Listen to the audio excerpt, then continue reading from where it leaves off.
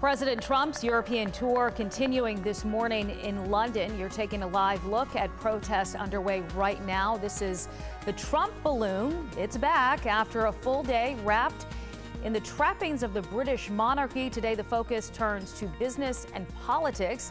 Jay Gray live this morning with the details. Jay? Hey, good morning, Sheba. We are in Trafalgar Square. I can tell you police already starting to lock down and divert traffic in central London. Hundreds of thousands of protesters expected here. The optics from day 2 of this state visit will be much different than yesterday's arrival that ended with that banquet. Let's hear what the Queen and President had to say during their toasts.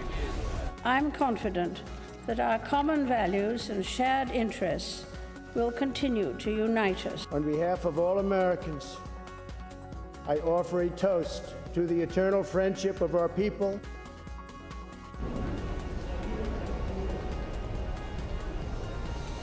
Yeah, a pretty amazing state dinner last night. In fact, I just found this out. It took 4 days to set the table and get everything exactly to the Queen's specifications there. It's a lot like things at your house when you have a party, Sheba. Back to you. No, it usually takes me 8 days to get the party ready. Jay, thank you.